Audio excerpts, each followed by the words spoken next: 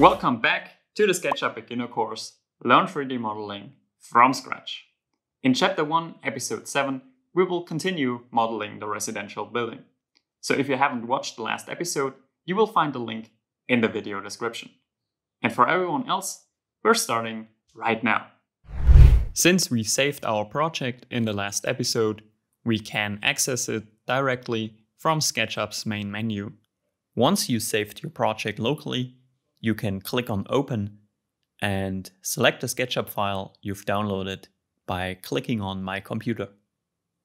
The default download folder on Windows is right here. The SketchUp files always end with .skp, which is the short for SketchUp. I will now close the window and open the file from the cloud instead. Once we have selected our project, we can continue. In this episode, we will finish the modeling by adding doors, windows, a balcony, and a swimming pool. But if we look at our house from the front, we should notice that it's too small for a balcony. But we know from episode 5 of chapter 1 that we can scale objects afterwards. We can drag a selection around the house by holding down left mouse button. Then we select the scale tool and adjust the height and the width of the building. Now the house should be big enough to add a balcony. We pick the Select tool and click into the 3D viewport to deselect the house. We are now working on the front door. So select the Rectangle tool and draw a rectangle on the front side. While we are comparing it to the default sketch, it's easy to estimate the height for the door. We can also pay attention to the golden section, but it's not necessary. Before we continue with the windows, we have to create guidelines in order to draw all windows at the same height. To do this, we will pick the so-called Tape Measure tool, which can be found right here. We begin by left-clicking on the lower edge of our house, then move the mouse to the desired height. SketchUp snaps automatically as soon as we touch an existing point with the mouse. We confirm by left-clicking. Let's create a second guideline below the first one. This time we define the height without a fixed position. We then orbit around the house to add both guidelines to each side. Make sure to start at the bottom of the house before you left-click and touch the previous guidelines with the mouse to snap them into place. Now add them to the back of the house and the left side of the house.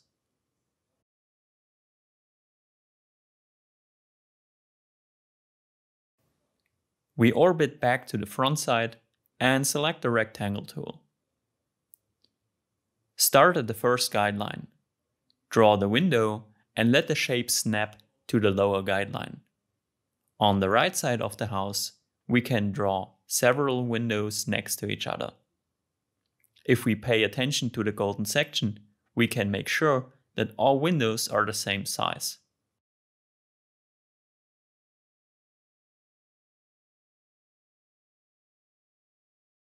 At the back of the house, we draw a panorama window.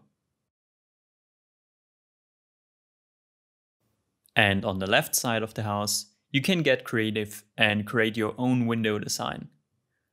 Alternatively, I will show you how we can transfer the windows from the right side to the left side. To do this, let's orbit to the right and use the Select tool. Then select the first window. Now hold down the Shift key and add the other two windows to the selection. To copy these shapes, we then press Ctrl and C. Then we orbit back to the left and select the wall. Now press Ctrl plus V to insert the windows. Now place them with the mouse and confirm by left-clicking. With this method, we can transfer recurring shapes quickly. When all windows are drawn, we can remove the guidelines. Therefore, we use the panels on the right. Under Display, we can click on this button to delete all guidelines at once. To close the panels, click on the arrow in the upper right corner. We will now get to know another modeling tool so that we can create the door and the window frames. The Offset tool. By left-clicking, we can select the face of the door, and when we move the mouse, we can offset the face. Left-click to confirm. For our window, we can create a separate offset. And to transfer it, we orbit around the house and apply a double-click on each window. Here on the side, on the back side, and the left side of the building. Finally, we create another offset on our chimney. If we then select the Push-Pull tool, we can finish the chimney by modeling the inner opening. And then we can model the door frame. If we then select the bottom face, we can create the recess for the door. Then we model the first window frame and double-click on all other window frames around the house. On the right side, on the back, and on the left side of the house. The balcony is still missing. To draw the shape for the balcony in the middle of the house, we need the tape measure tool again. We start on the left side of the house and confirm on the inner tip of the roof. Then we select the rectangle tool and place it at the desired height on the guideline. Now left-click and then press the Control key on the keyboard.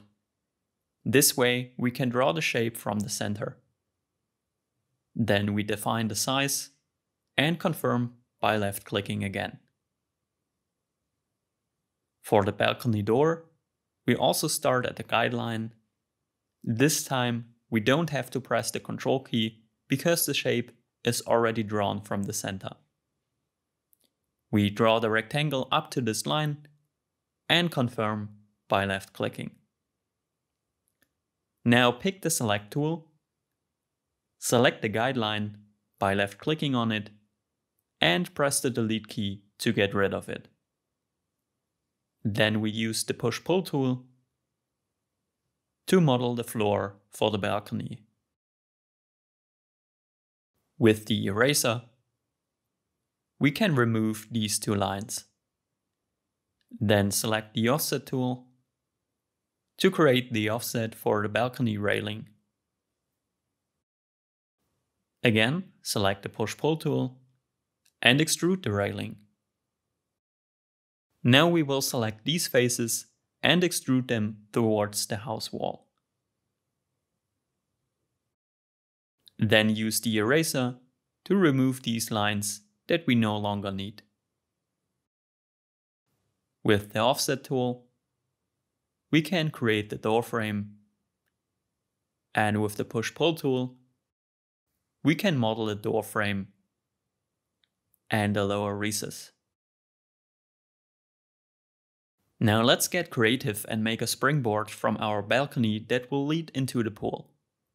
To draw the springboard in the middle of the balcony, we pick the Line tool to draw a connecting line on the left and the right side. Now we can draw this center line where we can place the Rectangle tool. So when we select the Rectangle tool, it will now snap to the center of this line. Let's click with left mouse button and then press the Control key to draw the rectangle from the center. We move the mouse to the connecting line and confirm by left clicking again. Then use the eraser to remove the lines that we no longer need. select the push-pull tool, and extrude the recess to the floor. Then left-click to select the face again and complete the recess. Now we can extrude this face towards the outer edge. And when we select the face again, we can finish up our springboard. To avoid breaking our legs when jumping down, we should also model the pool, don't you think? So we select the circle tool and then enter 100 using the number keys on your keyboard. Confirm with enter to make sure that our circle will be nice and smooth.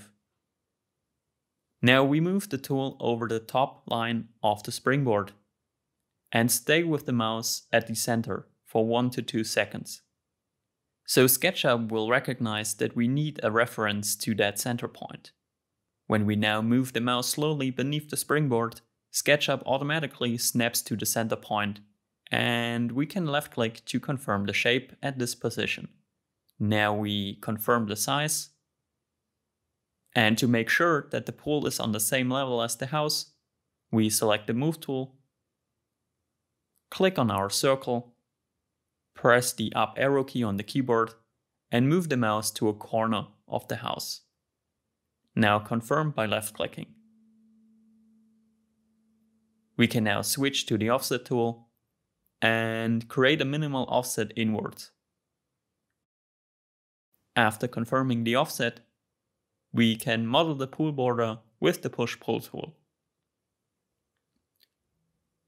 To fill the pool with water, we extrude the inner circular area upwards and confirm the position below the pool border. To close the bottom, we select the Line tool, then draw a line from one side to the other, and finally use the eraser to delete the line. Now we will wrap it all up and update our project by clicking on Save. Our project is now updated in the cloud. You can also download the file if you want. Yes, the 15 minutes are already over, but to fully focus on color designing the building, we will have an 8th episode on the topic on using materials and textures. So, if you enjoyed the video, leave a like and subscribe to the channel if you haven't done already. And I will catch you up in the next episode.